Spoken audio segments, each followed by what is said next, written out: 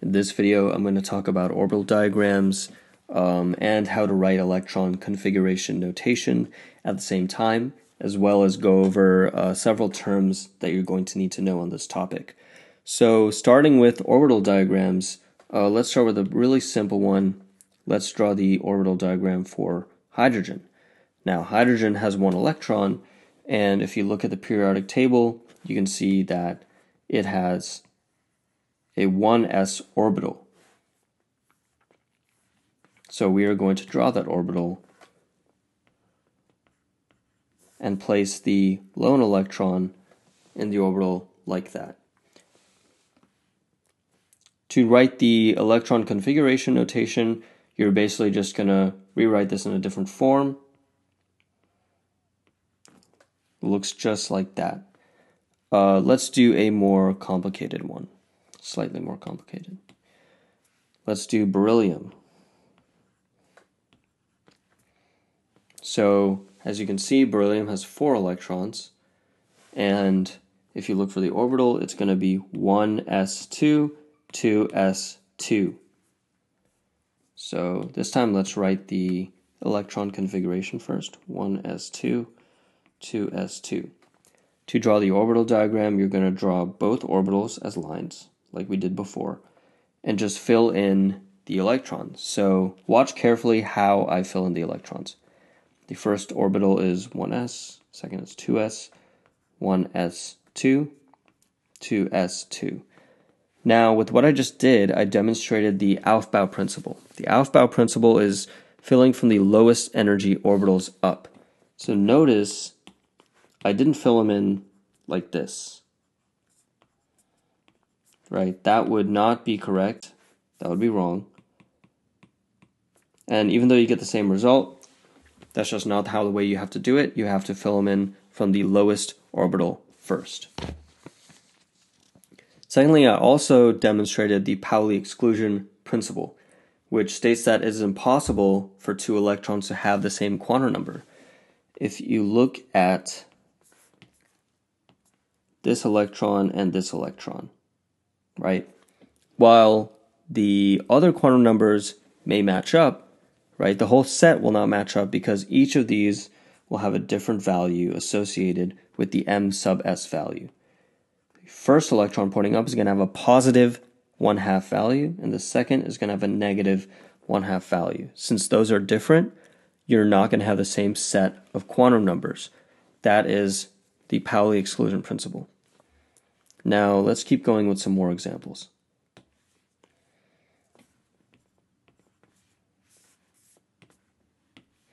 Carbon has 6 electrons. If you look at the periodic table, we're going to go 1s2, 2s2, 2p2. So now we have an additional orbital we need to worry about. 1s2, 2s2, 2p2. So let's draw all those out. 1s2, 2s2, and 2p. If you remember from a previous video, the reason we have these 3 orbitals here is we can have those 3 different orientations, right? So for example, this could be 2px, this could be 2py, and this could be 2pz. Let me move these a little bit. So now we have to demonstrate the other rules as well that we talked about earlier, Aufbau and Hund's rule. So you would go 1s2, 2s2, 2p2. Notice I didn't do this. That would be incorrect.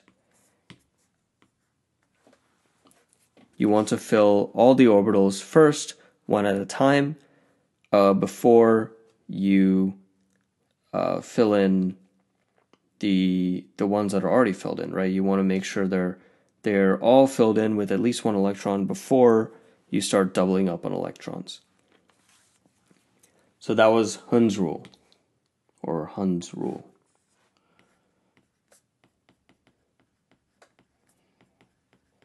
And let me actually write all those definitions out for you. So remember the Aufbau principle. you must fill from lowest energy orbital upward.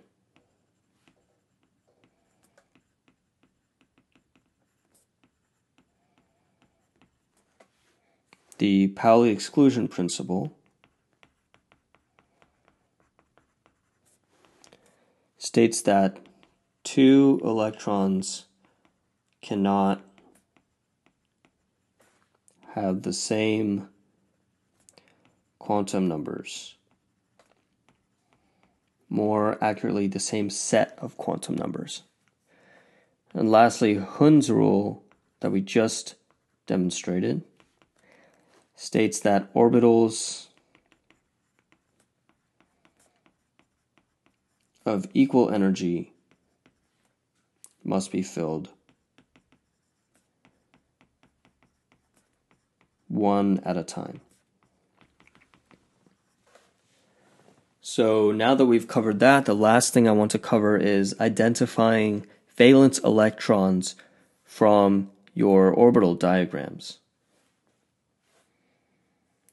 So in this case, in order to do that, remember valence electrons are the one in the outermost energy level, and they're the ones that interact with other atoms to engage in chemistry.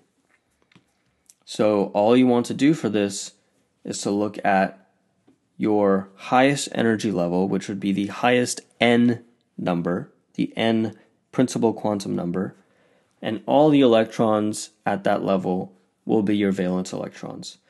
In this case, it's 1 because we only have a 1s. In this case, let me do a different color. In this case, it's 2s. And in this case, it's 2s and 2p. So here you have 1, here you have 2, and here you have 4. And for hydrogen, beryllium, and carbon, we can see they indeed have 1, 2, and 4. And I got this periodic table from ptable.com. It's really useful. I love it. I've been using it anytime I have had any sort of homework assignment.